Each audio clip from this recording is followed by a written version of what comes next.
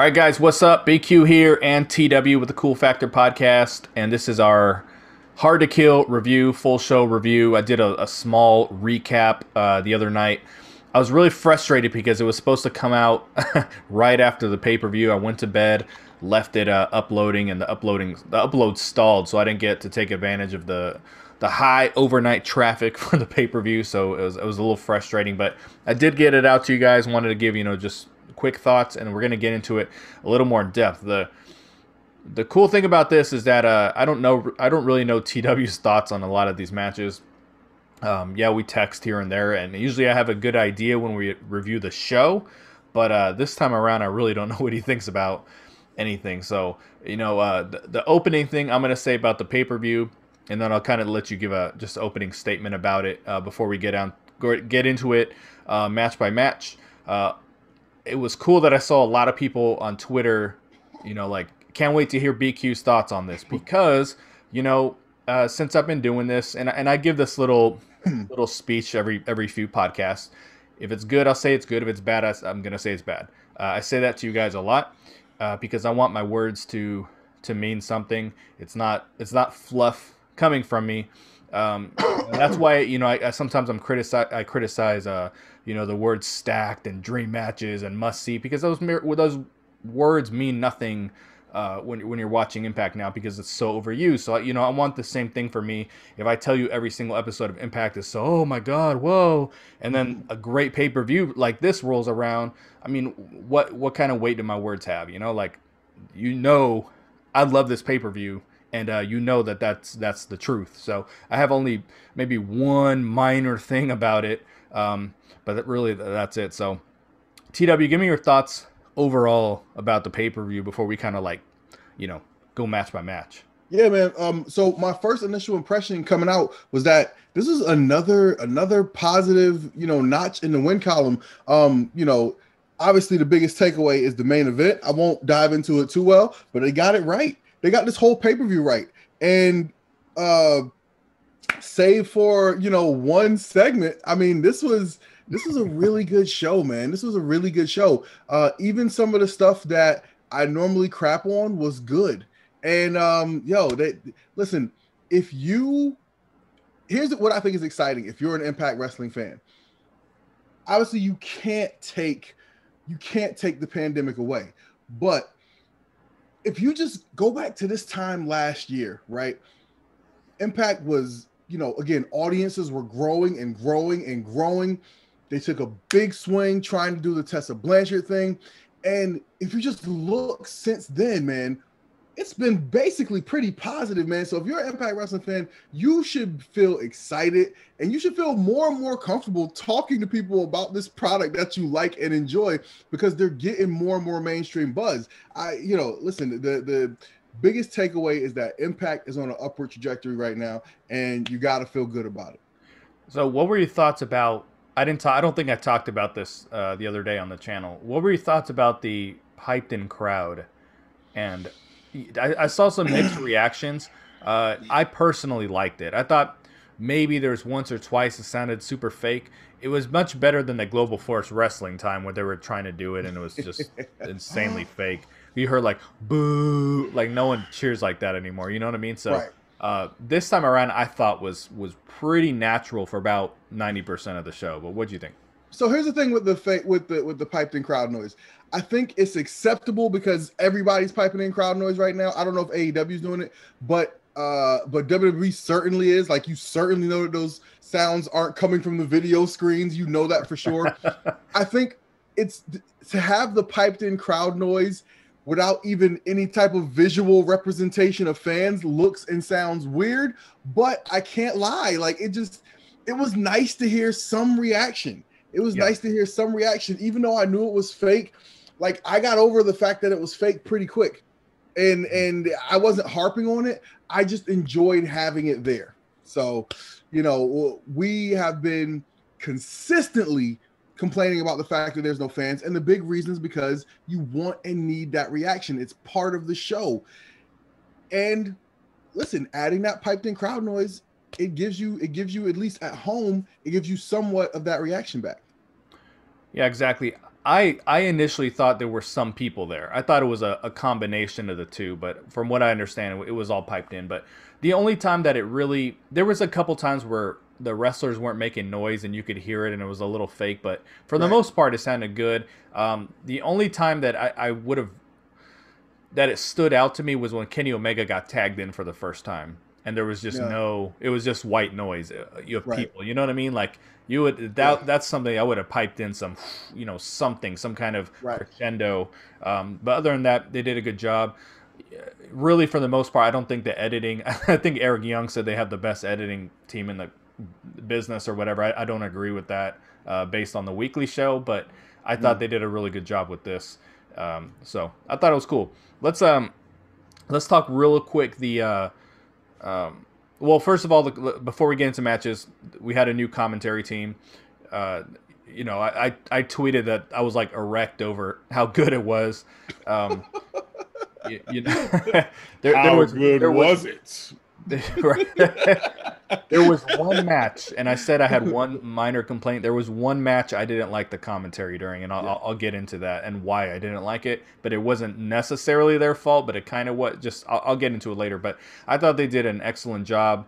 Just focused on the action, making the matches feel important and matter. And just hearing a new voice was just such a breath of fresh air. There's no silly banter. Yeah. I understand when we grew up there was heel commentators, but the babyface play-by-play always stayed laser focused on the action. No matter what Bobby Heenan was saying, Gorilla was calling the action, and the way it was getting it was just going into left field and talking about shit that didn't match what was going on in the ring in front of us, because the announcer is part of the story. We always talk about wrestling's a story. Well, the announcer is part of that story, and when they start doing something else, it takes away from it. But you got any comments on the commentary? I know you don't really care about commentary right now, again, because I'm not a big announcing guy, but I can't lie, like not hearing Josh Matthews' voice was noticeable. It was noticeable. And again, I'm not a big commentary guy, so there was things that some people noticed that I didn't quite notice. There's actually some things that I noticed, like I think D'Lo sounded a little nervous at times. He said there was a couple times where I thought he kind of wanted to say something and he might have stumbled over what he was going to say a little bit, because I think there was a lot of pressure, because there were so many people that were like, God, yes, thank you, changing announce team. And he did commentary on, I think, an Impact Plus special a year or two ago. And everybody was like, oh my God, yes, come on, D'Lo. So he probably felt a little bit of pressure doing this for the first time. I'm sure he'll settle in as he goes along. Matt Striker is good, man. Matt Striker is good. He can be a little over the top sometimes, but again, this is wrestling, man. This is wrestling. Listen, if I were booking a wrestling show right now, I would go out and I would go to like, some college or some minor league baseball team or somebody and find me just a good color commentary guy who's good at calling action.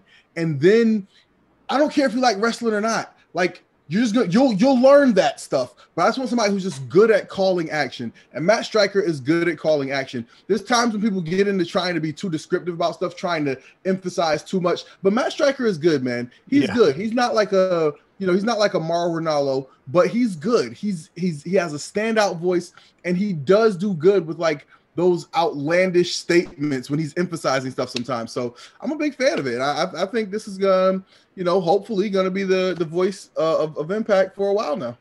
And for what I'm understanding, there is more changes coming to commentary, and I don't know if that means a third person. I don't know what it means, but I know that they're working on something else with the commentary. So we'll see. It's supposed to be another major improvement. So, take that for what it is. Let's get into the first match. So, we're actually going to talk Brian Myers, Josh Alexander real quick. We don't have to get into it too much because I actually tuned in like halfway during this match. I don't know why I forgot to turn the TV on for it, but it was about halfway through. My gut tells me that this was Ethan versus Alexander was probably supposed to be on this pay-per-view, and maybe Ethan Page didn't want to put Josh Alexander over. We're going to talk a little bit more about Ethan Page. I don't know. I don't know anything. I don't really know anything. Just from what I've seen from the blogs, man, they look like they're genuinely like friends. Yeah, and I would think that given the opportunity, to do something like that to get Josh Alexander started on his singles run. I think Ethan Page would be willing to do that. All right. Well, yeah, you know that's probably accurate. I say it's my gut, but it's probably wrong. Yeah. So, what do you got on a? Do you this do anything for you? Because we like Brian Myers won. Yeah, and he got the win. So, and I thought that was interesting because I was like, okay, who are you going to give the win to here? I was like, these are both two guys who have great potential. I was watching this match and I was thinking to myself, I was like, man, a year from now, this could be your main event. You know, right. if you take good care of these guys and you build them, because man, I feel like Josh Alexander has so much untapped potential. He just looks like a killer. Everybody says he's a killer, and so now you've got to show us that he's a killer, right? And then tell us a little story, give us a little bit of character, whatever you got to do. But I'm like, it all appears to be right there with Josh Alexander. So I think Brian Myers needed the win more because Brian Myers is in the process of shedding that. What was his WWE name? Kurt Hawkins. Yeah, Kurt Hawkins. Yeah, he's in the process of shedding the stink of Kurt Hawkins, right? The however many year losing streak or whatever he was on, right? And so he needed the win more. So if you think about it like that, then the right person won. To me, it doesn't hurt Josh Alexander at all. They had a good match. It was competitive. And yeah, somebody had to win. So, Brian Myers is probably the right person to win. All right. I agree with that assessment. So the first match of the actual pay-per-view itself was Decay.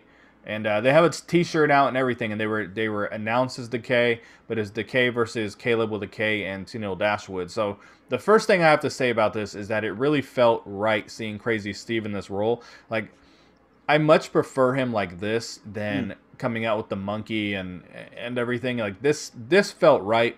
I'm not a big fan of Rosemary's hair at all, but I mean, it's her decision, not mine. So knock yourself out. I wasn't a big fan of it, but it's nice to see them back together again. It was just it felt right for Crazy Steve to come down with that music and everything, and then he, the presentation of the ring entrance, what he was kind of doing, what Rosemary was doing, like it was just cool. And then obviously I like Tennille and Caleb quite a bit as well, and they never fail to make me laugh during the match. I'll say this was one of the matches I kind of got some mixed reactions on that I saw where some people thought maybe it was a little clunky or whatever. Yeah. But I enjoyed it. I really didn't think I thought it was a good opener. Usually we get that standard X Division means nothing match, a multi-man 6-way that the winner wins and it means nothing. Like this was cool. It was just a good feel-good moment to start off the show and gave us what I had said on YouTube the other day was that I felt the company's losing its identity a little as far as like the recent TNA stuff. Like they don't ever want you to forget about the AJ Styles stuff, but the recent stuff that the hardcore fans did like, they're getting away from so much of that. And Decay would fall into that category for you. What was that? You said Decay falls into that category? Yeah, Decay, right. Yeah. Just the Orlando, those last few years in Orlando where the hardcore fans, really still liked what was going on. Yeah, they've gotten away from so much of that.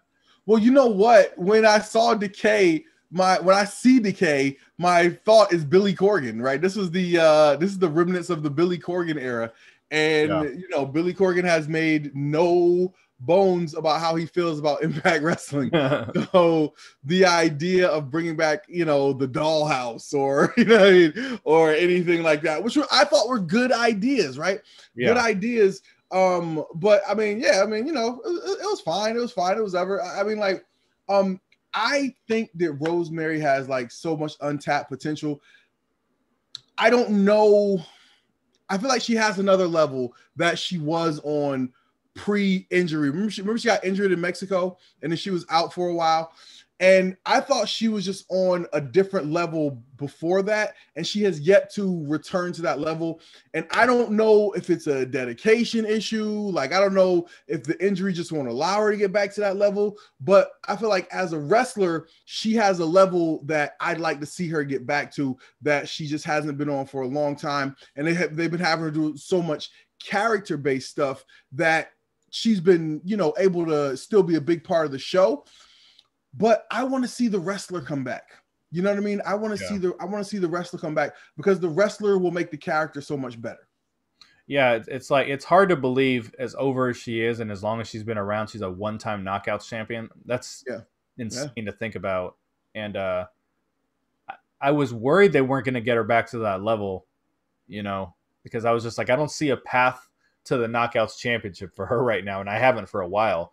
I don't even know if she's gotten a title match. She probably got one versus Taya Valkyrie at one point. I mean, she had the title for so long. I'm sure they wrestled, but I hadn't seen a path, and I still don't really see a path for her. But it's a possibility. But it was nice to see that, and they get the win. They played the hits as far as the spring, the mist, and all that. But good stuff. And I think Crazy Steve's tornado DDT is pretty damn good for someone who can't see. Like he nails that. Well. Listen, I'm very impressed. Like once I think I was listening to some podcast. I think they were interviewing Eric Young, and he's talking about how no, Crazy Steve legitimately can't see. Like I was like, oh my god. And so ever since I heard that, I'm so much more impressed by everything I see Crazy Steve do. He's legally blind. It's very impressive. Yeah, I got a buddy who's legally blind. From high school. I still talk with him actually, and I've met Crazy Steve one time, and he had glasses on doing interviews. I mean, signing autographs, whatever. He was with Rosemary. He had glasses, and you could tell he can see something, but he's definitely and it reminded me of my buddy. Like the mannerisms were real similar of trying to like see what was in front. Right.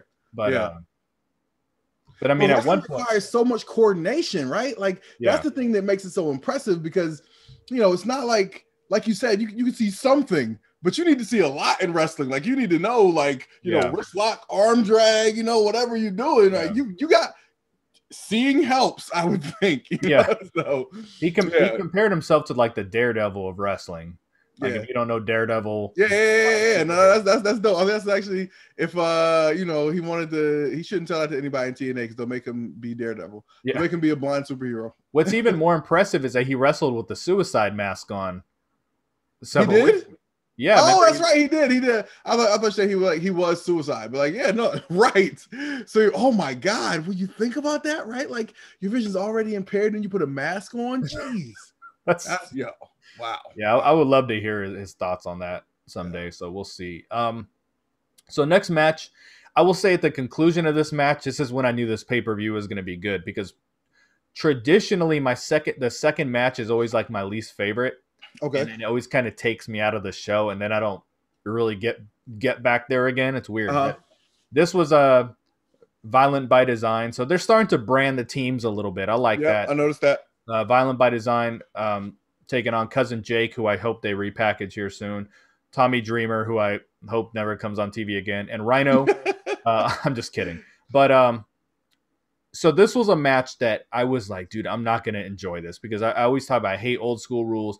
And a lot of the reason I hate it is when they start taking out the cake pans and the stop sign, like it goes from a hardcore match to just being silly. Yeah. It's usually when they say a match is no disqualification, like not like street fight, not like, hey, this match is no DQ. Those usually tend to be a little more hardcore because it means, we can get away with whatever. But with the minute you start putting street fight on there and old school rules on something, like it gets very silly. Right. I didn't get that this time around. I thought everything was just very, very well done. And I think Diener, like I love his character. Okay. He looks really good next to Eric Young. Like they kind of have similarities, but kind of differences. So they look good next to each other. I don't like the single name thing. It's kind of like you got your Seth Rollins shirt on. I know that who's his partner, Murphy? Oh yeah, well not anymore, but it was Okay, yeah. But he was just a single name, right? Mm-hmm. That always bugged. Like you got two guys who kind of look like each other in a way. One has a full name and one has a just give them both full names. Right. It just, drives me crazy. But yeah. So the match overall was good. Violent by Design won as they probably should have. We don't need Dreamer getting over on the pay-per-view, but I don't know. Once this match was over, I was like, this is going to be a good pay-per-view because I was not turned off by the match that I assumed was going to turn me off. You're like, if Tommy Dreamer can't F this up, nobody can. Right. That's yeah. I mean, Tommy, he delivers on pay-per-views for what he does, but I just mean usually his matches are my least favorite. Him and for some reason Eddie Edwards, even though he's like one of my favorites, I never seem to like his pay-per-view matches. I don't know why. Yeah. So yeah, I just knew I was going to enjoy the pay-per-view when this one was over. So. Yeah, it was solid. You had a bunch of guys who all deliver. And see, here's the thing. One thing that Impact has been great at under the Callis D'Amore regime is reshuffling and restocking the roster, right? Taking guys and building them up. And so I think it feels like we're at a turnover point. It feels like there's people on the way out, and that means it's time for more people to step up, which will create space for, I guess, new faces to come in. So I tend to find myself always looking for who's that next person that's going to be, coming up or starting to get built up. So in this category, in this match, you would have to say it'd have to be Jake, and it'd have to be Cody Deaner, right? Even though Cody Deaner was the Impact Knockouts champions with ODB. Right. Yeah, like he's been around for a long time. He's coming back. Did you see the haircut completely makes him look different? Yeah. Makes him look totally different. So and he's all jacked and he's like totally cut, and it's like, where did this guy come from? So it feels like, it feels like a different wrestler completely. So I thought it was a good match. It was, solid. This early point in the show, I was still getting my kids to bed, which I was actually so grateful that they put this stuff on then, because this is stuff I didn't mind not being able to sit down and pay full attention to. Right. ODB's coming back, right? Is she? Yeah. Okay. So people assume she's going to be part of the stable. Does she need more money for her food truck? Is that what it is? I don't know. No, I don't know. She's just there. She's going to do, I don't know if it's a set of tapings or be back for a while. I don't know. But people are assuming that she's going to be part of Violent by Design. But I'm like, ODB's pretty over, man. I don't see her. I understand she has a what do you call a history with Diener and with Eric Young and all that. But I just don't. I don't see that. She's way too. That's interesting. Now that you mention it, ODB should not come back without fans, right? Like people are like you, because first thing you said, ODB's pretty over. So when somebody who's pretty over appears on the show, you want to hear them get that reception. Yeah. So right. So I feel like if you're gonna bring back ODB when she can get the pop she deserves. Yeah, I feel that. But they need her to be a baby face because now Susan is a heel. The Susie and Sue Young character had been a baby face for a little bit. So I don't know. They need to breathe some life into the knockouts with baby faces. So, she's an easy option to throw in there. So speaking of knockouts, Faya and Flava took on and that's Kiera Hogan and Tasha Steelz. Once they gave them a name, I was like, they're gonna win. They took on Havoc and Nevaeh. This was a finals match that I think everyone expected it to ultimately be because they were the two established teams. So it made sense for them to be there. I think one of my pet peeves in wrestling is a lot of the times when you put established teams against non-established teams, the established team always loses somehow. And Impact does that all the time. I started noticing it in WWE years ago. They would be like, oh, the main event, they would take the tag team champions against, two singular guys. Right. Two single guys, but way bigger stars than the tag team. Right. Here's our 10-month reigning tag team champions against John Cena and Randy Orton, the reluctant pair. Get their asses kicked, yeah. So it was nice to see the continuity of the teams who, I mean, it told the story that the teams that were together the longest made it to the final. So it was really well done. And this was, Kiera and Tasha was the team that really deserved to win this thing. Havoc and Nevaeh in a close second. I mean, absolutely. But this was a team I expected to win.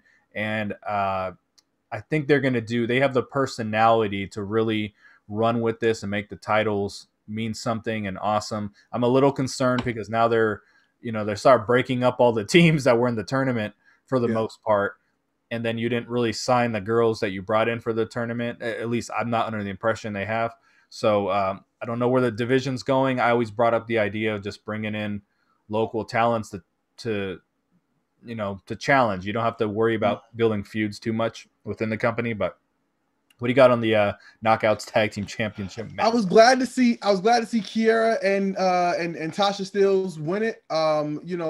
They definitely, to me, I think with every great tag team, to me, you have a great wrestler and a great character. Like, I love the beautiful people. Velvet was the character, Angelina Love was the wrestler, and you need both. You know what I mean? You need both.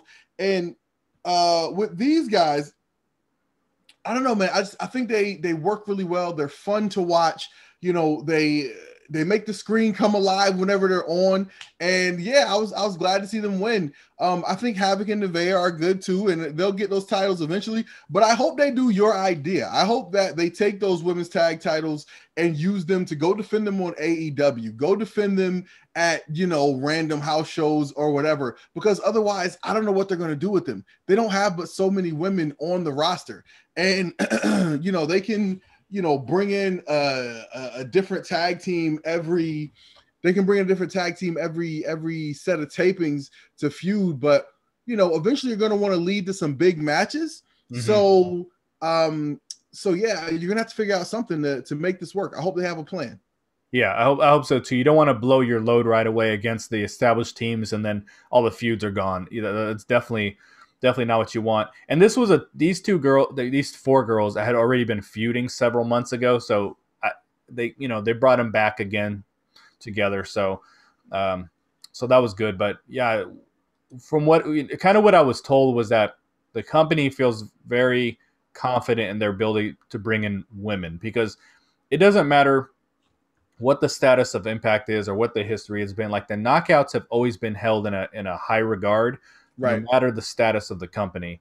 Yeah. So they do feel that bringing in potential women, whether it be on short-term, long-term, they're not really scared of their ability to do that, from what I understand. So, that's very true. Yeah, I can definitely agree with that. I mean, if you look at not to like call anybody out, but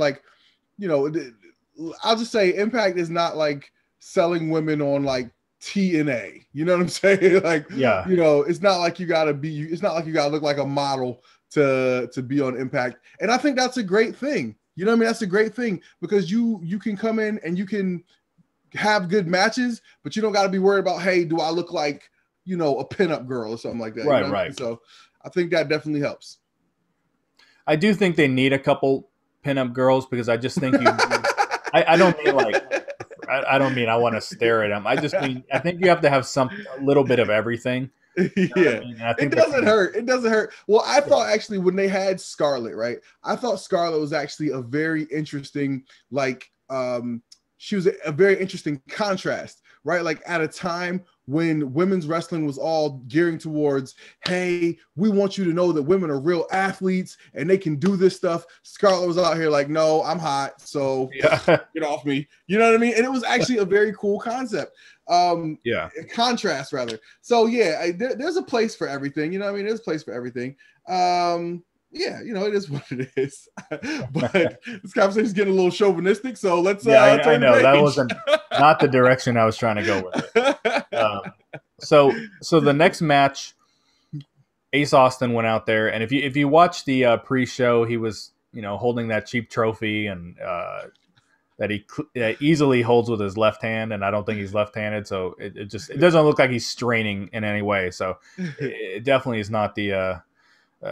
You think it's hollow? You think the wood block at the bottom is hollow? Yeah. So anyway, he brings a trophy, but he's making winning the X Cup mean something a little bit. I said last time it meant nothing. This time, at least he's playing up the gimmick. So that's what really matters at the end of the day, not so much the trophy itself. But he was talking in the pre-show, like, why am I here on this panel? Why am I here talking about the show? Why am I not on the pay-per-view? So I think we expected he was going to try to get into the X Division match, and they said that wasn't going to happen. So they, in a sense, didn't. It wasn't an open challenge, but Scott came out, and at that point, you knew there was going to be a surprise opponent, and I was like, "Ooh, I wonder what it is," because the last few times they've been doing this, and I don't count Slammiversary, the last couple of times they've teased like, "Oh, mystery partner, mystery opponents," like it's like always not very exciting, you know. And this one really caught me off guard. Matt Cardona came out, and a report had come out that he's going to be around for a little bit. Like, he's there for the set of tapings, but he's not signed to the company. So maybe he will be. I know he previously said he wanted to be in AEW. He was there for a 5-match contract, and then was gone, which is really weird that he didn't stick around. Maybe they couldn't come to terms. So we don't know. Maybe him and Impact will come to terms. Sometimes they bring people in and they're without a contract for a while, and then they sign them. So my first thought of him was that I noticed this on AEW, actually, that I remember watching him on WWE and just thinking he was a normal sized dude. Like, he's a pretty big dude. Yeah. And you could really see that when he came out, especially compared to Ace. So he came out, and I think it was good that he was already on AEW as a more serious character for a little bit, because he doesn't have to worry about the Zack Ryder stench. You know what I mean? Right. Which his is not so bad. It's not the Kurt Hawkins by any means, but you know, there's a little bit of career jobber tied to him. Right. But he's going to do this set of tapings. I knew it wasn't a one-off, because you don't show up and win by disqualification in 3 minutes and then disappear right off into the sunset again. But what do you think about him coming out? And there wasn't much of a match to talk about. He's clearly going to feud with Ace and Fulton. But right. So I was interested to see him there. But I was a little annoyed at the screw finish that they did. I was like, hey man, if you're here doing a one-off, you should be happy to put somebody over. And then I was also thinking, if you're Ace Austin, you know, maybe this is when you need to be more protective of your spot, because again, like, you know, no disrespect, but you're an up and comer. Okay, this guy's doing the victory lap at this point. You know what I mean? Yeah. He's out here collecting checks. He's doing it for the love of it, for the fun of it. He probably doesn't need the money. He was in WWE for a long time, so he's made a lot of money. He probably doesn't need to do this anymore, but he's in great shape and he's been wrestling his whole life. What else are you gonna do? Right. So he doesn't, you know, whatever. But so for me, it was interesting. I was like, that you would come in at the pay-per-view, do the surprise, and you wouldn't put over a guy who is an ascending guy. You know what I mean? An ascending guy. I think they've actually, you know, they've pulled Ace back a little bit, because when we were talking about, what was it, Rebellion last year, I was convinced that Ace could have come out of that with the title. I was like, man, you know, I was like, whatever that was, and they had the 5 or however many multi-person match, and it was him and Trey Miguel, and like everybody was in it. I was like, yo, why not Ace Austin? And so Ace Austin is kind of an ascending guy, and I like the fact that he came out saying, hey, I won the Super X Cup. I'm the #1 contender for the X Division Championship. I was like, yo, boom, instantly you made that Super X Cup mean something just by that. And the thing about wrestling that makes everything interesting is if it's tied to something that a storyline is going to carry over, that's going to actually mean something later. Again, anybody who, you know, is familiar with the WWE calendar, you know that WrestleMania season starts with the Royal Rumble, right? So everything starts to be more important and mean more come January, because you know everything that's going to happen in January is going to lead to the Royal Rumble, which is going to lead into WrestleMania, right?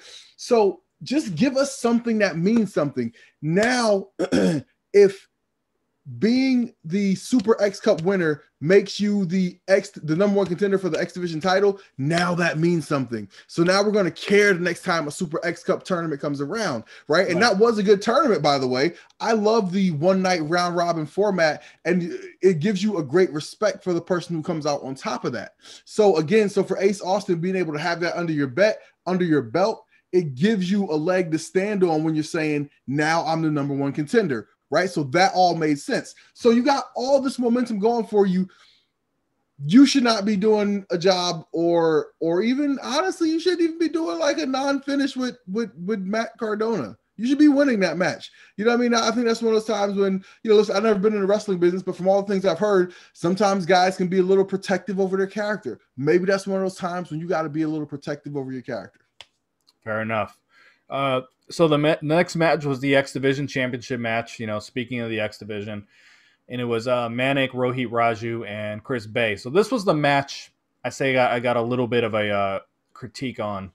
And it has to do with the commentary, which hopefully I'll never have to say that again when it comes to, you know, Matt Stryker and everything. And you know, I actually mentioned on YouTube the other day, I got to throw this out there that, you know, I was kind of recapping my general thoughts on the recent commentary, and I said, hey, I like Madison Rayne and I hated Don Callis, and someone in the comments got a little disrespectful, so I blocked them, as I usually do when they do. But he starts, oh, you're high. What are you smoking? You know, don't you know Don Callis used to work on with Joey Styles? I'm like, that doesn't mean anything. I said that version of him and the New Japan version, even the AEW version when he called a go match, that's not what we got on Impact from him. That was what I was talking about. Not so much his ability, but what his character on Impact, like, I thought was just bad. And I thought Madison understood her role to where to me, Dawn didn't. He was just having fun out there, changing from week to week, to where, like, Madison was consistent for me. You know, so I'm not saying she was better than Don Callis. She just knew her role and stuck to it. But the little criticism I have was the banter of the Manik character back and forth throughout the whole match, to where they're calling him TJP/Manik, and then D'Lo was kind of doing this. Well, you don't know that, you know, TJP on social media is not consistent with social media, where he's clearly Manik, and he has said, hey, I'm Manik. Hey guys, it's me. But then you watch the show and no one knows it. They're assuming it's him, but they don't really know. But, you know, and then they're also trying to prove that he's Manik. But I'm like, Scott D'Amore already knows he is. It's all very silly, all very contradictory of each other. It was just all over the place. From a story, this on-screen creative didn't match up with social media, which didn't really match up with the commentary. And then in the on-screen creative at some points didn't match up with each other. So that was my only, like, you know, small criticism, that this match was really, really good. And there was a little bit of banter of who Manik is. Right. It just wasn't, just call the match as he's Manik, and that's it. I mean, but then he took the mask off and you could see his face. You can see all the tattoos. He does all the TJP moves. I'm like, what's the mystery here? Yeah. It's not like there's a different move set or anything. Like, what are we missing here? Yeah. And Matt Stryker was pointing that out. You know, he's pointing out the obvious, but just the banter about it was bothering me. But the match itself, this was one of the better X Division matches for me, because even though the storyline again was all over the place, it put together a good match ultimately, because the three guys meant, you know, it meant something for the three guys. It wasn't the standard X Division where, like, they'll put an X Division match on the pay-per-view, they'll announce it like the day before, and it's a bunch of randos, you know, like Jake Christ and all these, you know what I mean? So this was something that they built to with a storyline. And even though the storyline for me was a little and all over the place, like I said, it made the match, you're a little more emotionally invested in the match. And I was pretty sure Manik was going to win, because whenever you do a triple threat, it's pretty rare the babyface loses when there's two heels involved. You know, I've just kind of noticed that. Because it, you know. So what you got on the X Division match? Again, this was just the best X Division match for me on a pay-per-view in a while. Yeah, for me, this one was actually all about the wrestling. You know, I like Chris Bay. I like Rohit. I like TJP. You know what I mean? I'm a fan of all three of these wrestlers. But the match was outstanding. Oh, man, that match was outstanding. There were so many, and I kill NXT for all the false finishes. But here's my thing, right? Here's my thing. There's a time and a place for everything. I think in tag team matches, a high-speed triple threat match, you know, a trios match, there's places for the minimal selling, bunch of false finishes. Like, there's a time and a place for everything. When I see Johnny Gargano and Adam Cole, 2 5', 220-pound guys, and you gotta damn near shoot them to get a pinfall. Like I can't take it, bro. I can't take it. Like, yo, there's no reason you should be kicking out of everything, yo. I hate it. This was the opposite of that. This was three guys who look like high-level athletes just hitting each other with something, and it would be the third person that would come in and interrupt the fall. That's what makes it okay, right? That's what makes it fun. So when you see, it looks like person number, and they had a couple of ways of doing it. They would do the one where it would look like one guy A gets guy B down, and guy C would break up the pin, and then they would do it where guy A gets guy B down, and guy C would come in and knock out guy A, and then he would try to cover guy B, but then guy B would kick out. Like, that's fun ways of doing the same, doing it. You know what I mean? Like, that is not the equivalent of fucking Adam Cole spontaneously combusting into flames and still kicking out of a cinder block to the back of the head. Right. Like, I can't stand that shit. But yeah, man. So anyway, I brought it up a few podcasts ago on an AEW pay-per-view where the Dark Order hit like 4 straight finishers on QT Marshall and he kicked out. Like, this was an 8-man tag team match. Right. You're going to tell me one of the 3 people couldn't just save the pin. Like, it those small details make it to where it's not exhausting, you know. It takes you out of it, man.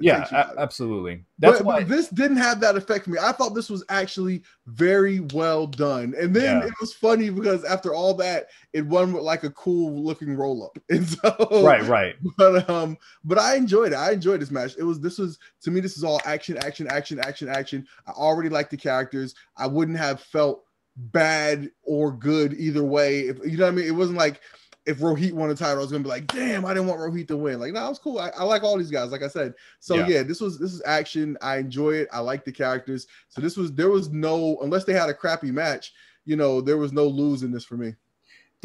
My concern with this is that when this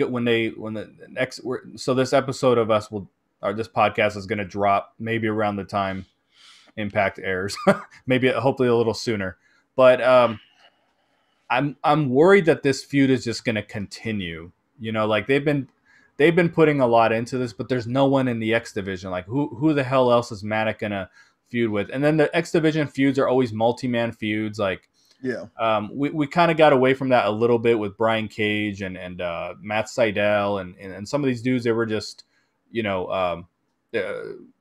Rich Swann being one of them. They were just, one-on-one feuds, and then we're kind of getting back to this multi-man thing. I feel like this is just going to keep going, and it shouldn't, because he just beat them, right? But I don't know what's next for the division. Well, Ace Austin's next. Oh yeah, that's true. But or is he going to work with Matt Cardona now? I think he's going to work with Cardona for a little bit. You have to believe. That's interesting. So knockouts match: Taya Valkyrie versus Deonna Purrazzo. So this is the match of a pay-per-view where always like this is the show stealer, the knockouts championship match. And even though this was really good, the whole pay-per-view was so good, I didn't look at this as like, oh my gosh, this is a step above everything else. Like it just fit into everything really well. They followed up the X division match, and it still worked. You know what I mean? It wasn't like, I don't know why a wrestling company would ever put the women after the X division. Like, that's kind of crazy, but it worked. Like, and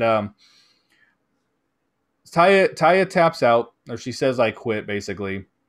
And when you got Rosemary reforming Decay, and then there was a Who Shot Bravo angle they did earlier, did you get the feeling they're going to say that it was actually Taya and that she's going to go to jail and be written out of the company? Could be. Yeah. Could be. I could see that. I just coming into this match, I almost didn't want to watch the match because I knew they were going to tap Ty out, and I just didn't want to. Like, okay, so for me, realism goes a long way, and I felt like I didn't think Ty had a chance to win this match, and that doesn't make sense to me.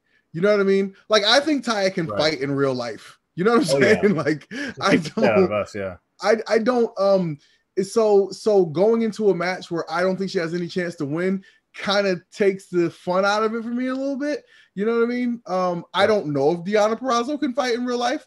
I don't think she could beat Taya in a fight in real life. You Right. know what I mean? But so anyway, it was weird for me, man. It was weird.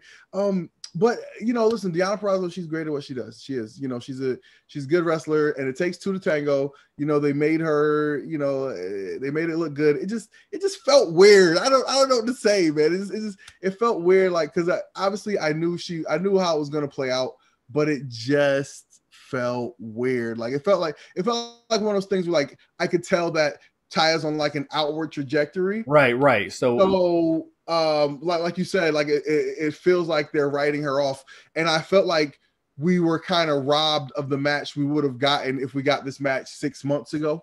That makes sense. Yeah. And so that took me out of it just a little bit, a lot of it. So so yeah, it was what it was. And then now here's the thing that's also interesting is who's Deonna Purrazzo going to work with now? You know what I mean? Yeah. They're running low on they're gonna have to introduce some new blood into the knockouts division because Deonna's a wrestler. You know what I mean? Deonna's a wrestler, and you know, if you remember what I was saying, like heading into, you know, Bound for Glory or whatever that show was, I was like, man, you know, Impact is they're on a verge of having a bunch of women who can really, really wrestle, have some great wrestling matches. And it's like now you look around and okay, they've done Deonna versus Jordan twice already in big match spots. They're not doing any of that with Taya right now. And so, you know, Kylie Rae's not here. So it's like, what are they going to do? So Yeah, it's interesting to see, you know, where that's going. But, you know, I don't know. This match wasn't a huge hit for me. Maybe I'll go back and watch it again and feel differently about it. But like I said, I didn't think Taya was really going to have a chance to win. So that took me out of the moment just a little bit. that makes a lot of sense. I think that's where the disconnect was, where I was like, it didn't stand out as that standout match that the knockouts always do, because it was like, it kind of felt like she's on the way out the door. And, you know, to your point, like now Susan is part of a trio basically with them. She's wrestling on the Tuesday episode. So it's Susan and Kimberly against Jazz and Jordan. So it'll be interesting to see Susan wrestle. This will be her first like serious wrestler that we've seen from her. So that'll be interesting to see if she can wrestle. I'm What's interested to see if I'm interested to see if she can like really wrestle. Yeah. Because you know the Su Yung thing is mostly character based. When she did Susie basically did nothing. Right. And so if she's this character's like straight, you know, Dean Malenko. So if you can wrestle, I guess this would be now would be the time to show it, I guess, right? Yeah. But they definitely got to bring girls in. To answer your question, I would imagine if I had a, you know, gun to my head, I would imagine in this set of taping she'll probably defend against Jazz at one point. I can see that happening. Is Jazz still? Yeah, because she's wrestling in this tag team match. Oh, okay. With Jordan, so I would imagine she's around for a little bit. I was thinking it was like a, you know, to the pay-per-view type of thing, but I mean she's still there. So, and they need the baby face, so I would expect to see her around for a little bit. I would think she's going to wrestle her. I can see her having a match with ODB also. That's a way of her kind of feuding with some people that aren't going to be around long term, and it gives them some time to you know, to do something. But they're definitely entering a dangerous territory where if they throw too hot of a feud at Deonna in this set of tapings and too hot a feud at Tasha and Kiera, they're not going to be able to. It's going to be very hard to find something else for them to do at the next set of tapings. I mean, you can't throw too much at these girls right now. The division's not big enough, so I think they got till April, right? They got till April. Yeah. So you got 3 to 4 months to, you know, to get us interested in another big match. Yeah. So right now you don't have to do all that. Just right. Just give us, don't overthink it. So the next match was Karate Man versus Ethan Page. Ethan Page, I'll tell you what I've what I know about this. But let's talk about the match first. So I don't think anyone liked this that I saw. Yeah. Was it kind of entertaining and kind of funny? Like, yes, it was. I'm not saying it's the worst thing I've ever seen in my life. I'm not saying that at all. For what it was, I mean, yeah, we thought it was bad, but I'm just saying there's worse things out there. There was, it was kind of charming in a way. It was short. If it was too long, then that would have been a problem. But it was very short, and the Karate Man rips Ethan Page's heart out, so that writes him off TV. So the story for what it was made sense. You know, at one point they killed Ali. They killed Ethan Page. Now they're probably sending Taya to jail. So at least they're writing people off TV instead of just not showing up one set of tapings. So I don't know. I already know you didn't really care for it, but you can give any other. Yeah, I mean, look, you know, I'll repeat. I think I told you this. For me, I thought, you know, that was cool and that was fine. If that was like something on his vlog, I'm a big fan of Ethan Page's vlogs. You know, I really enjoy the content. I think he's very talented at creating that type of, you know, content for the web. And I think something like that would have been great for the web, but not for a $40 pay-per-view, man. Sorry. You know, seriously, like I was not gonna buy this show before Moose got put into the main event. And so like, you know, you got to think about that when you're putting stuff on a show, man. Like, you know, everybody is not like just throwing away. Well, actually, nobody is. Listen, this is Impact. You know, people are either ordering on their cable bill, so you're throwing $40 onto your cable bill, or you're ordering on like Fight TV, like I did, and you know, I like Fight TV because you get to save it. You know what I mean? I can go back, I can go watch it right now. You know what I mean? Yeah. But you know, some people's cable don't let them DVR or whatever, so you know, you just watch it and it's gone. But anyway, the point is, for that type of money, I think that, you know, the production value's got to be a little better. You got to give me a little more than that when I'm actually paying for it. So that was my take on it. So Ethan Page put a statement out there. It rubbed a lot of people, I'll say a lot of people, Impact fans, the wrong way. Impact haters ate it up, to where he apologized and said, you know, the editing was shitty. They didn't let me watch it. Which, if he wasn't a contracted talent, you know, because he was just working per appearance, I can see where they were like, he doesn't need to approve this. Like, you know, he's on his way out the door. But they said, oh, he was, you know, they were mad that I was leaving, and they basically disrespected me out the door. I watched it with my family. You know, they didn't see my vision through. I wanted to leave Karate Man for YouTube. They, you know, I put more into it than Impact did. He said this? Yeah. He released a long statement. You didn't see this? No. Oh, he totally bashed the company. Oh, wow. Yeah. You know, where with his vlog and social media, he's always praised this company, and you know, has even said, I hope to resign here, but we'll see. So I say take the stuff with a grain of salt, because if you take everything else he's been saying for years compared to now, I tend to believe what he said previously when he wasn't speaking in anger. But yeah, you got to think though. So for him, for him, right? Like, this is he's trying to sell himself. So the last thing you want is for, you know, to have a bad name out there, right? You're trying to sell yourself. So you don't want, if you're in tenuous contract negotiations, right? Like, let's say he has a deal on the table. I would assume he has a deal on the table, but let's say, you know, your next company is thinking about how they're going to debut you, right? Like, the last thing you want is to have negative press out there.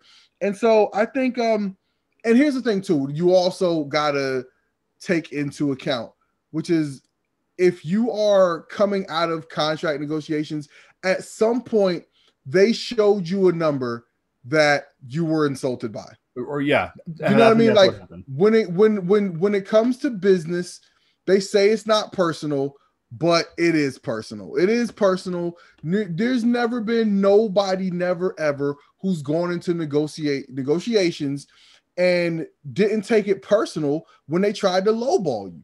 Yeah. Nobody ever in the history of life. If you're like, yo, I think I'm worth 100,000. They're like, man, we got 40. You know what I'm saying? Right. Like, you know what I mean? Like, he's completely reshaped his body and, all of that stuff. Listen, man, like, I'm sure he was being a good soldier carrying the company water for all the times he probably could have blasted them. And so if this is something, and I haven't seen the statement, I'm going to look it up and I'm going to, read it and I guess determine more about it. But if what happened was they said, hey, send us something that's going to be like, here's the rough plan that we're going to write you off TV with, and he's like, hey, I got this cool idea. I got this other character, we'll do this thing. I'll edit it up. Boom, boom, boom. I'll send it to you guys. I'll let you, editing team put the final touches on it. Cool. All right, cool. And if they're just like, just give us just whatever, you know what I mean? Like, I could totally understand that, bro. Because again, because you're your own brand, right? You know what I mean? Like, you're your own brand. And so if they're making you look bad, now again, you can also say that some of that is on him based on what he sent them, but we don't know, you know what I mean? Like, we don't know, they could have said, look, man, just do anything in front of the green screen. We'll make it look good. We don't know. We don't know. So, well, I know a little. Well, there's always two sides to every story. So, it's in the middle, whatever. But before I get to that, you're right. He transformed his body. He was a good soldier for the company. And we talked about this before, where he had a number in his mind. And I said this. I was like, if they show a number, you said the same thing. If they give him a number and it disrespects him, the dude is out. Right. And it's different when you said, okay, say, we're just throwing rough numbers out there. You said, I'm worth 100,000. Okay, well, here's 40. That's disrespect. If you say I'm worth 100,000, we were offering you 85. You bet. Okay, well, let's see what we can come to. We can come to an agreement. Once you feel like your worth, it's not like some of the guys who are just happy to get a contract. Like he knows his worth. He knows that other people want him. He knows he's in demand. So you have to be making competitive offer. And the argument I'll say is, why didn't you have it edited yourself if this was the problem? So I totally agree. Again, truth is always in the middle. What Ethan Page said in his statement was that he didn't want to bring Karate Man to television, that Impact wanted him to. And what I was told was the exact opposite, was that they didn't want to do it and he really wanted to. So I don't know what the truth. I'm not going to say, even though I have someone I trust, I'm not going to sit here and be like, because I don't know Ethan Page personally, I'm not going to sit here and be like, oh, this dude, he's wrong. Everything he said is wrong. I'm just saying the stories contradict each other. Yeah. And from what I understand, the footage that he shot and sent wasn't enough, or wasn't good enough. I think it was supposed to be double the length it ended up being. If I remember, it was really short, and I think that was part of it. Because I think it was 3 minutes long, and it was supposed to be 6 or something like. And it was something like that. I don't remember. I'll have to look at it again. But from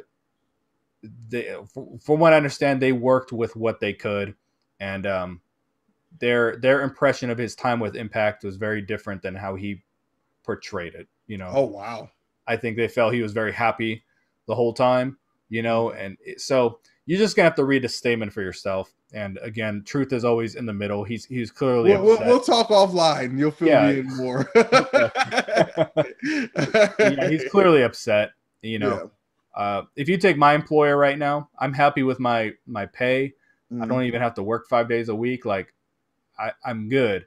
But if I got a better offer, or if I decided to quit, there's probably a lot of shit I would say about my company now that doesn't really bother me right now. But if I was on the way out the door and quit, I'd probably be like, oh, these, I think that's human nature. Right. When you leave a company, I think most people bring up the complaints after the fact.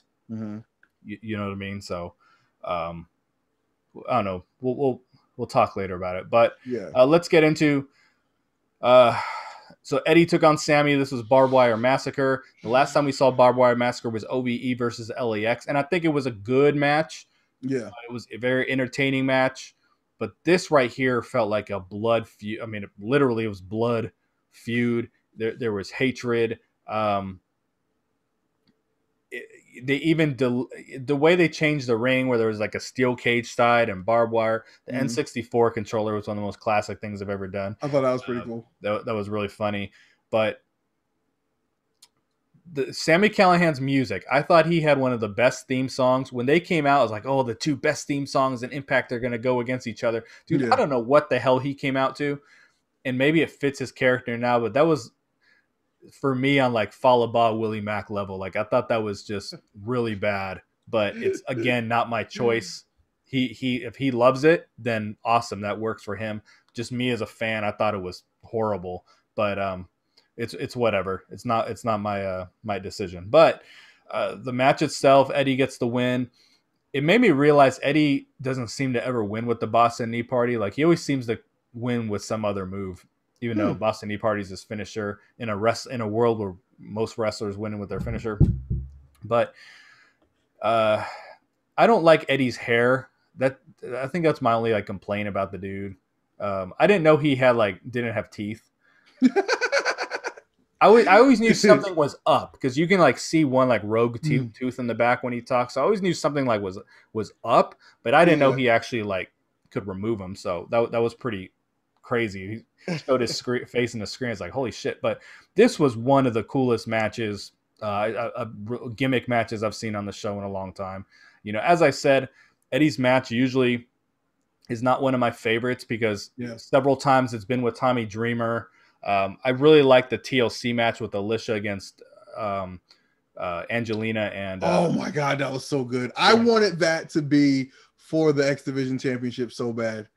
I was like, so this is my whole theory about the X Division title, being completely out of place, has been formulating for a while. And around that time was one of those times that I was just thinking to myself, I was like, man, let's stop using this X Division title in just these flippy matches, and let's make it mean something. Like, put it in a feud that means something. Now, you could argue that feud was a blood feud, so it didn't need the title, but then if you add the title, they got a reason to keep going. It's like, yes, I hate you, and I want your title, or I want to, you know what I mean? So I thought that, the feud between the Wolves, oh man, that had so much potential. But I saw a Facebook post from Davey Richards that he's actually had a bunch of surgeries, and that's why he's been out of wrestling. And it said like he's had a bunch of surgeries, that's why he's been out of wrestling, and he just recently had one that's making him feel like he's ready to get back to normal. So I thought that was interesting, because I thought he got out of wrestling to be a medic or whatever.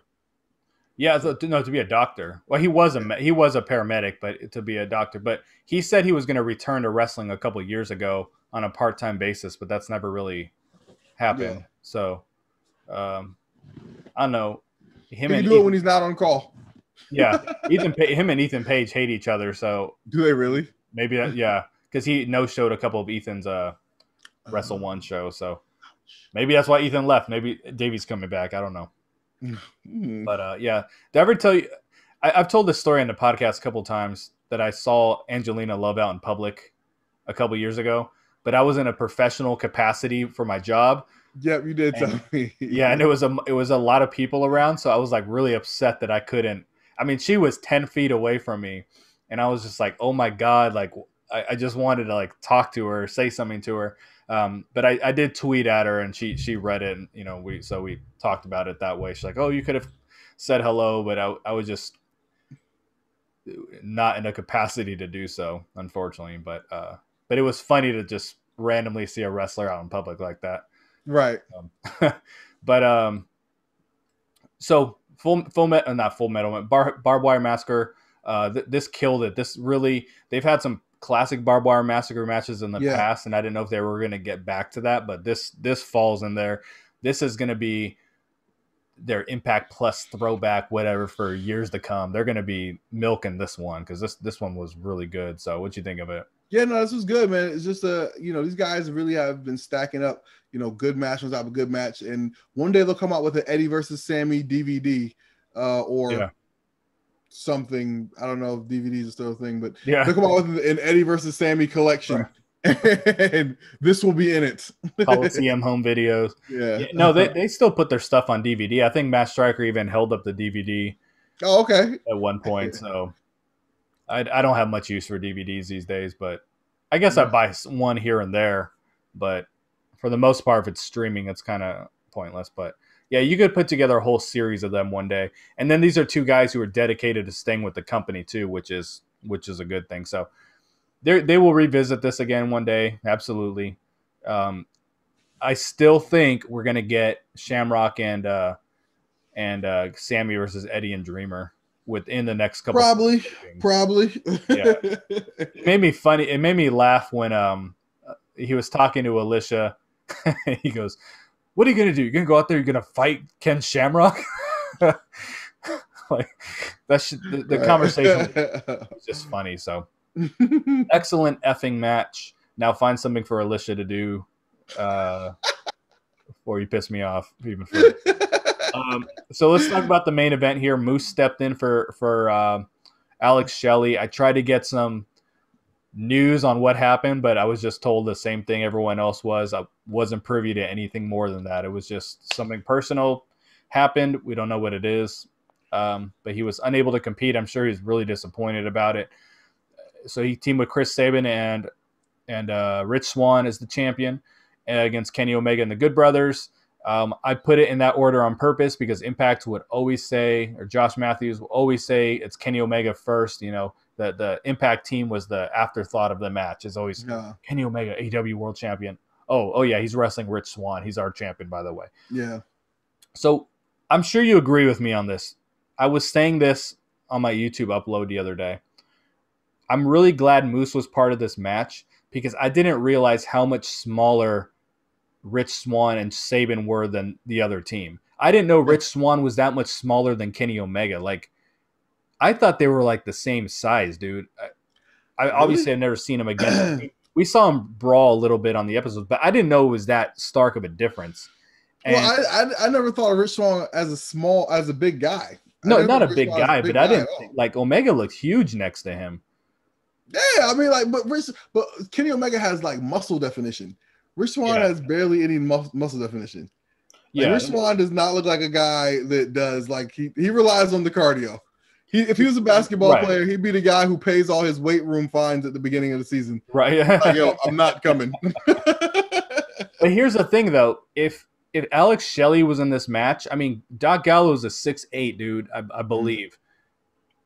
It would have just looked really odd, him out there with a bunch of little dudes. You know, where Moose made it work. Totally agree. You know, from a visual standpoint. But I think this match was just about everything I expected to be. AEW's, you know, if you guys watch that show, Kenny Omega has the most elaborate ring entrances to where Justin Roberts, he's like, you know, he's the first AEW wrestler to appear on Impact Wrestling at the start of the Hard to Kill pay-per-view. He is the G1, and every single match, it's this long entrance, and it's absolutely hilarious. It's very elaborate. So, but just to see him come out here with no, you know, especially used to seeing like fireworks, all this shit on AEW, just to see him kind of like stroll out there with Don Callis, and there was no, you know, no girls with the brooms or nothing like that. It was a little off for me. But a little bit. Yeah, but I mean, nitpicking, whatever. But I thought the match was everything it should have been. Again, Swann looked a little small compared to him, but it legitimately hurt my heart when Swann and Moose and Sabin lost this match. Especially watching Rich Swann take the pin. That was hurtful as someone who loves Impact to see, you know, another guy come in and do that. What I'm told is it's much of a bigger story. So just like stay tuned. Don't lose your shit immediately. That's where, you know, everyone, our champion looks so weak. I'm more emotionally invested in Swann now for losing that match, in all honesty. But Moose established himself as an absolute superstar here. They're very lucky that he wasn't booked on a match already. Mm-hmm. I meant to write the name down, but someone on Twitter said it was He tweeted at me, he said it was refreshing that Impact didn't feel the need to throw everybody on the card, because sometimes there's this formula now that let's get everybody on the pay-per-view right any way we can. Every title has to be on the line. Like the Impact World title wasn't on the line here in this pay-per-view. The tag team titles weren't on the line. So that was refreshing. That the main event was a tag team match of guys put together. That was refreshing. Reminds me of Macho Man and Mr. Perfect versus Ric Flair and Razor Ramon in the main event of a pay-per-view. Like, it was just nice. It was refreshing. They're very lucky they didn't book Moose into something, which they would have been screwed if he had a match already and they needed to find somebody, dude. Like, I don't even know who they would have pulled out of their ass from the roster, but they got really lucky on this one. But again, Moose really established himself as a star. So give me your thoughts on the main event, because I haven't. I want to rewatch this match. I didn't get a chance to. I really want to. So, I rarely say something. This was as close to perfect as it could have possibly been, and I'm not trying to be like Impact Mark or anything like that. But like, look, I believe like this: in the sign of a good wrestling match is when the winner and the loser come out of it looking better than they did before. And that happened here. The winners and the losers came out of this looking strong. And not only that, but they built this show around Kenny Omega. The selling point of the show was Kenny Omega, and they treated him like a big deal. He was the last person to make an entrance. It was right. The fact that he got the pin at the end over Rich Swann was the right move. It was 100% the right move. And that's no disrespect to Rich Swann, but the reality is that, AEW is giving the rub to Impact here. AEW is bringing eyes here. Kenny Omega is bringing eyes here. This is part of Kenny Omega's larger story, and that's good. That's good. So I got no beef with Rich Swann taking the pin in the middle of the ring. But my big thing coming out of this that I loved was Moose. Yeah. As I said before, I was not going to buy this show until I saw the tweet that Moose was replacing Alex Shelley in the main event. I've been championing Moose's, the idea of including him in the main event for the longest time. But really and truly, since the thing he did with EC3, he has taken it to another level. He has turned it up a notch. We talked about Ethan Page transforming his body. Moose transformed his body. And this dude, in a match with 6 superstars, he was the person who more than anybody else looked like a superstar wrestler. Moose was the person who more than anybody else, if you were picking people out of a lineup and said, I want this person to headline my wrestling program or my wrestling company, Moose would be the one that you would pick. And he showed out in the match. He was showcased when he was in the ring with Kenny Omega. He looked great. When he was in the ring with Gallows, he looked great. I mean, like, this was, to me, a showcase for Moose. And the fact that Moose was, he came in and saved the pin a couple times. He got knocked out of the ring before Rich Swann took the clean pin. And it made me want to see Moose versus Kenny Omega. And so I feel like what's going to happen going down the line is I think here's what's going to happen. I think Kenny Omega is going to say to Rich Swann, hey, I pinned you. I deserve a shot at your title. And I think Kenny Omega is going to defeat Rich Swann for the Impact World Championship. Then I think Moose is going to go to Rich Swann and say, you were supposed to give me a shot at the title. And so now I'm pissed at you. Then Moose is going to have a match with Rich Swann. Let's say maybe Slammiversary. And Moose defeats Rich Swann. And then Moose is going to challenge Kenny Omega for the Impact World Championship and defeat him at Bound for Glory. And so coming out of this year, Moose will be one of the top stars in wrestling. He'll be considered one of the top champions in wrestling. And it's all because of Kenny Omega. I'm not all, but a big part because of Kenny Omega. That's how this type of thing works. It works really well. And if you saw Dynamite this past week, the next thing that they're going to do, remember my predictions, I said that this AEW Impact relationship was going to be a long-term thing. This is not like a one-shot or an invasion angle, as people love to say. This is like a long-term relationship. You know what this is?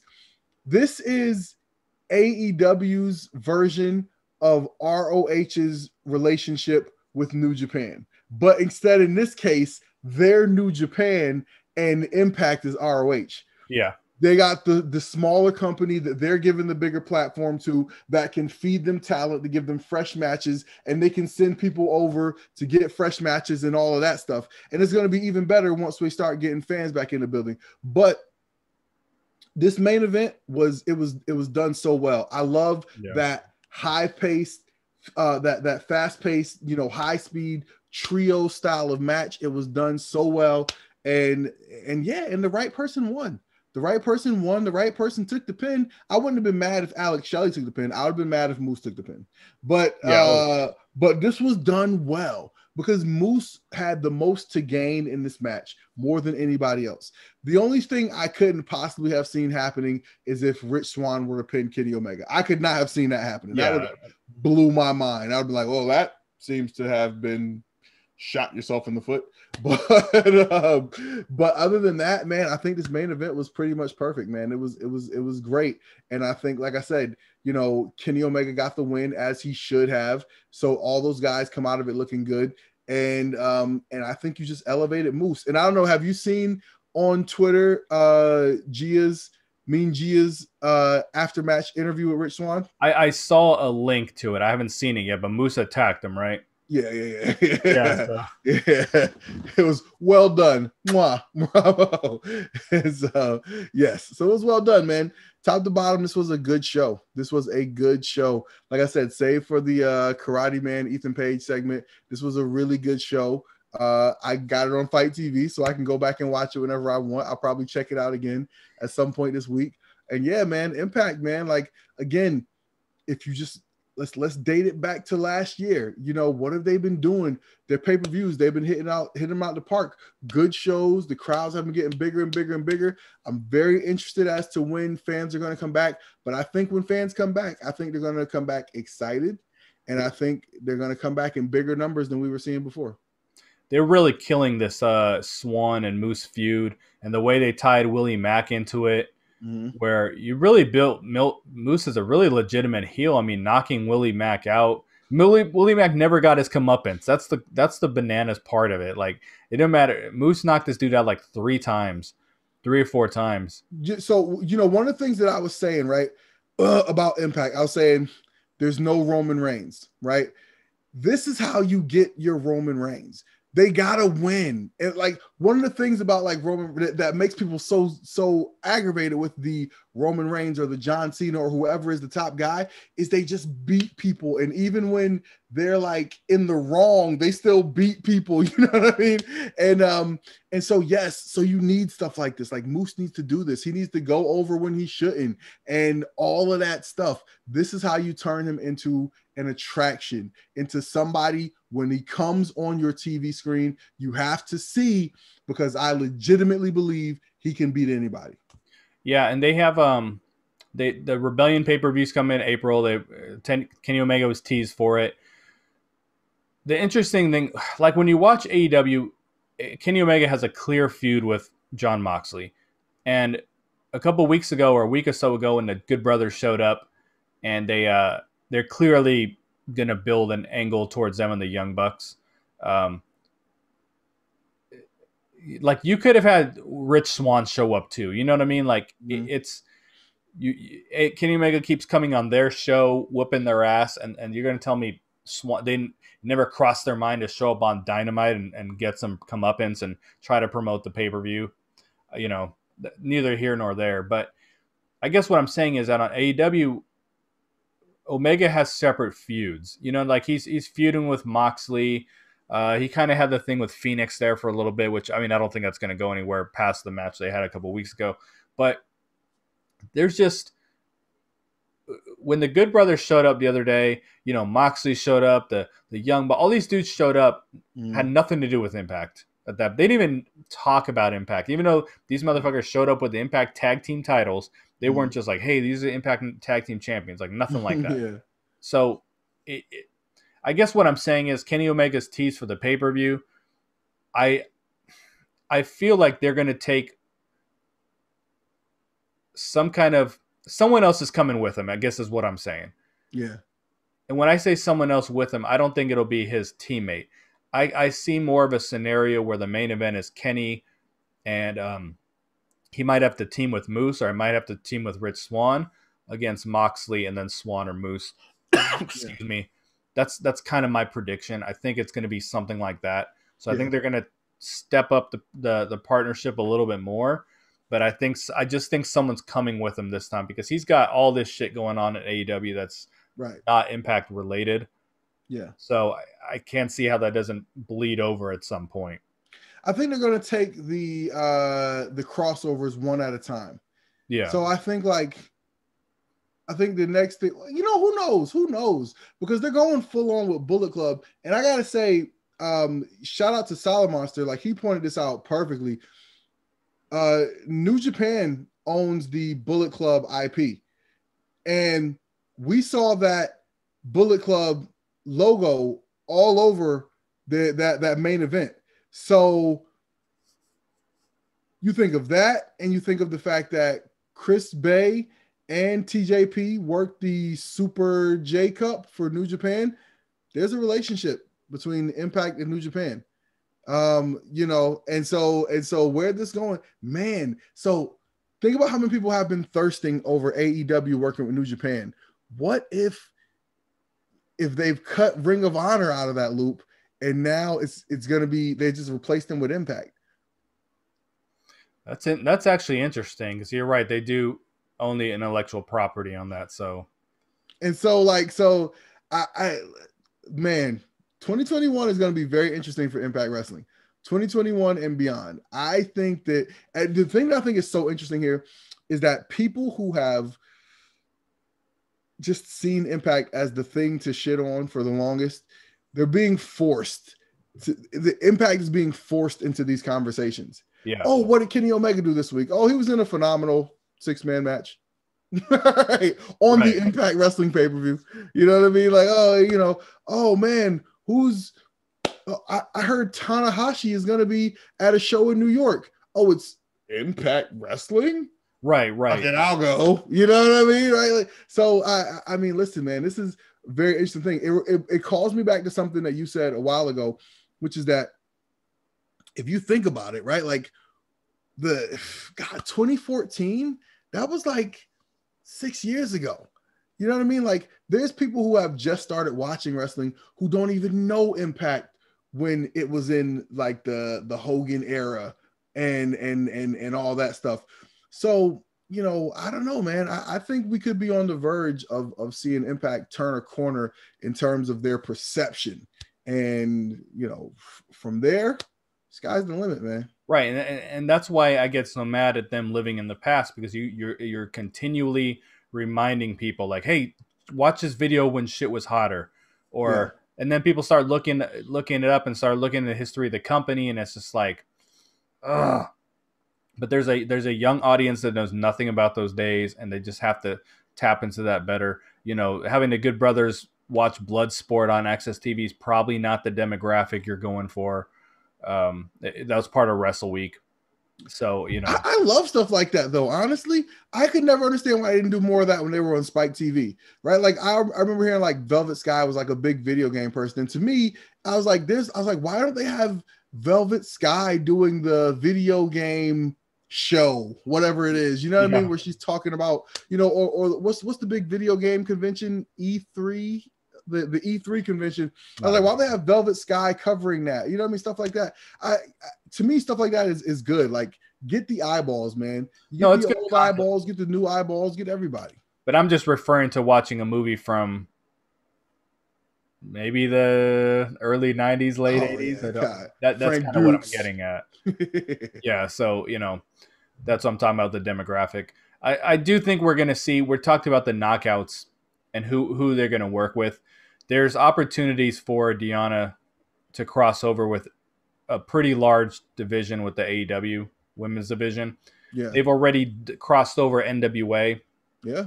to where Serena Deeb's the champion. She's not even a NWA talent. Right. They've done that, and then the women, they have tag teams in AEW too, women tag teams. Um, Diamante was at Hard to Kill. She Mm. took a picture Right. with Right. the Right. girls after She they won. dates Kiera Hogan. Right, and she's tag team with Eva Lise. Eva Lise and her won the tag team tournament Yeah. for the women there, so it's a very natural match that could happen. So Yeah, I could see that, man. That would be a great way to leverage that relationship. Honestly, it really yeah, would, because AEW, again, they got a lot of women who are still getting ready for TV, for primetime TV, and they got a big platform. So, the more you can get women on TV, the more you can get them ready for TV. I mean, like, they could put Ty Conti on TV every week. but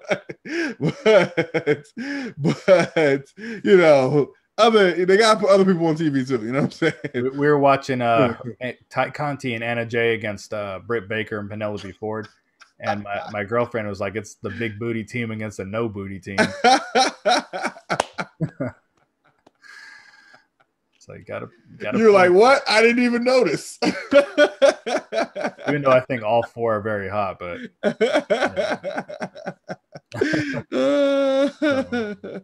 You're like, I'm totally into this for the technical aspect. Yeah, absolutely. Yeah.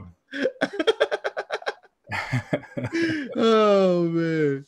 But I tell you what, I think this will wrap us up without going too terribly long. So you made it to this point in the show. Thank you so much. We hope you guys enjoyed Hard to Kill. We loved it, and can't wait to see what's next. Good things are coming. Like, I'm very excited. I don't usually watch Impact live. I'm going to try to do it this time around because the commentary, obviously, and just I can just tell big things are coming. So now I feel like I have to watch. Before, it just wasn't must see for me. And now I'm feeling like I gotta watch it. So okay, interesting. So that'll do it for us and the Cool Factor podcast for TW. I'm BQ, and we'll talk to you guys next time. Peace. Yes, sir.